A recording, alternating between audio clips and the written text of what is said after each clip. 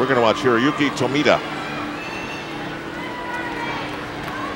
His day will end when this adventure on the high bar is over. And it is over in the men's competition. Blaine Wilson has won his 5th Visa American Cup. Now on high bar for Japan, Hiroyuki Tomita. Hiroyuki can certainly get a bronze medal here, though. He's capable of doing it, needs only an 8.825, and that is very, very doable.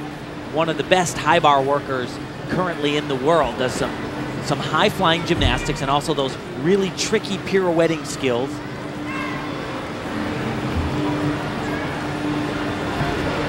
Beautiful line. Here goes that first release skill. Fly his body in the air. Wow, and that was about as clean and perfect as I've ever seen that done. Made that look too easy.